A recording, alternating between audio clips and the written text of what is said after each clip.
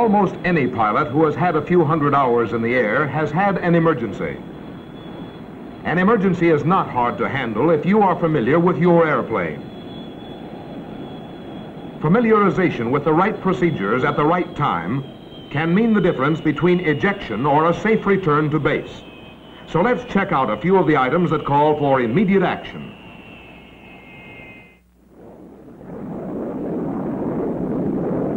Here is an emergency that calls for quick action. Engine failure on takeoff, after you are airborne and with insufficient runway left. Release drop tanks. Throttle off. Gear up. Check flaps down. If time permits, engine master switch off. Fuel shut-off lever off. Purge switch to purge. Check harness. Change course only to avoid obstacles. And land straight ahead.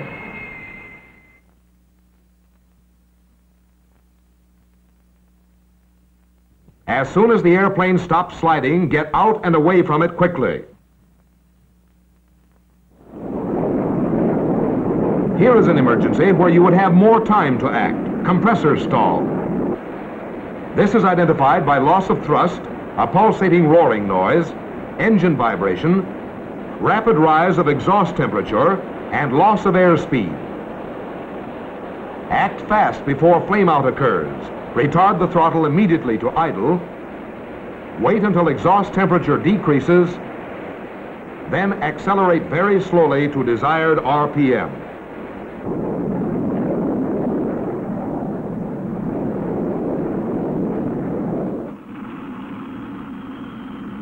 Should compressor stall develop into flameout, first cut throttle off.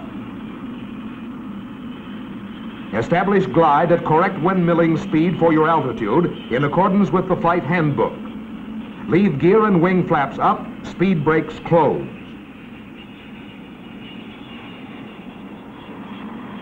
Remember, restarts are possible at altitudes up to 40,000 feet, but your best altitude is 25,000 feet or below, and at an engine RPM of 25%. This will prevent engine over temperature at restart. Prior to attempting an air restart, turn off all non-essential equipment in order to reduce battery output to a minimum. Fuel shut-off lever on. Check engine master switch on. Switch to battery generator. Emergency ignition switch on. Advance the throttle to approximate idle position and watch exhaust temperature gauge for signs of ignition. If it does not rise beyond 200 degrees, retard the throttle and attempt another restart. After a successful restart, turn emergency ignition off.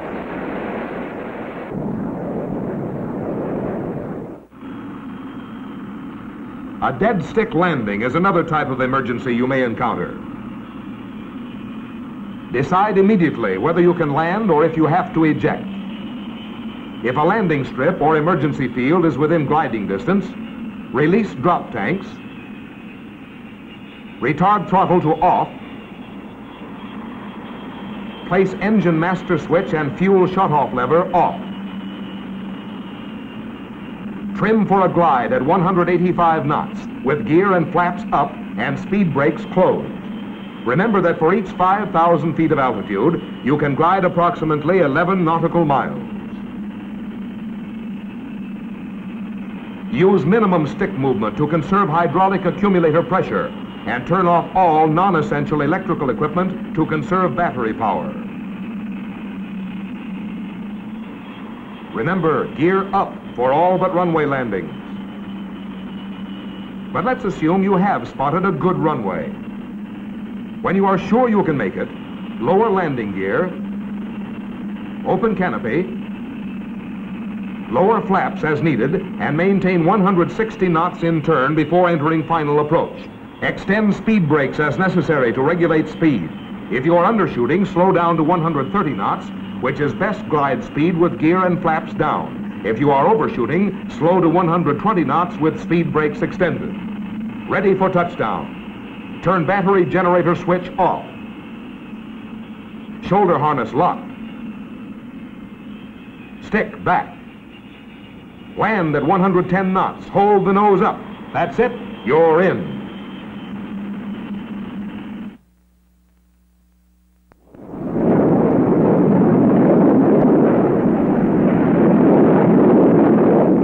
Should you have to leave your airplane in flight, always use the ejection seat.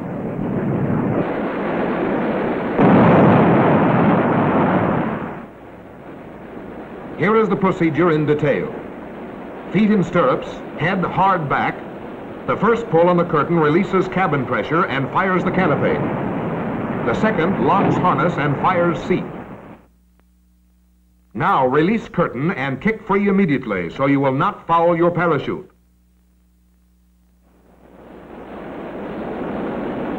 In the event the canopy doesn't jettison, pull the canopy emergency handle.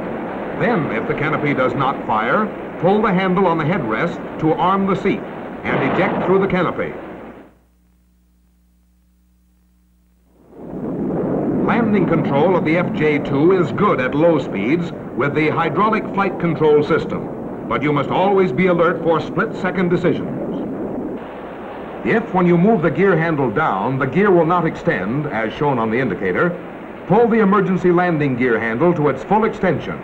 Hold for 2 seconds, and the gear will extend. If necessary, yaw the airplane to lock the main gear.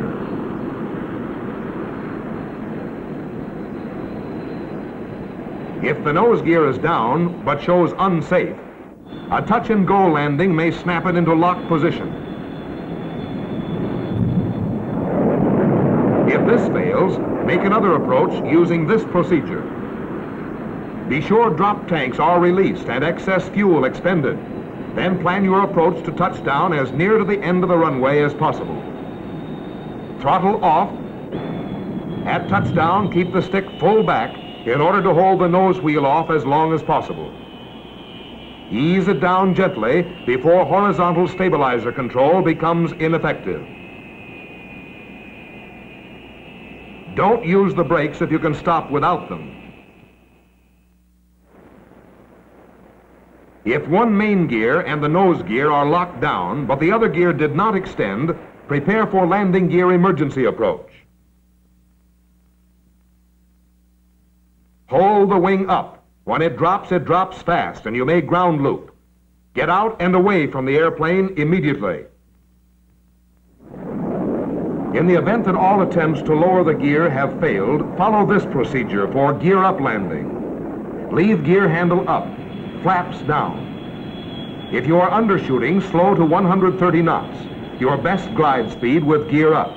If you are overshooting, open the speed brakes as required at approximately 120 knots. Use normal landing technique. Stick full back, wings level, touchdown at 110 knots. As soon as your airplane stops sliding, get out fast.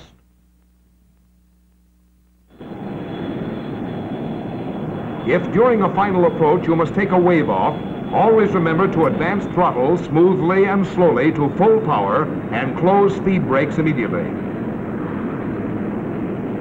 Stall speed of the FJ-2 is 100 knots, so hold the nose down and accelerate to approximately 165 knots for new approach. Your first actual landing should be easy. You know how the FJ-2 handles and what to expect. Release drop tank fuel before you enter the landing pattern. Now extend speed brakes. On the upwind leg, turn fuel transfer switch off. Check your shoulder harness and seat belt. Armament switch is off. Open canopy below 205 knots. Check hydraulic pressure, normal. Gear down and flaps down below 205 knots. Check your indicators. Set RPM at 75 to 85%. Hold 140 knots on the downwind leg. Enter the turn at 140 knots, decreasing speed gradually. On the final approach, hold to 125 to 130 knots. Retard the throttle when you're lined up with the runway and touch down at 110 knots. Study your flight handbook and become thoroughly familiar with your airplane's operation and emergency procedures.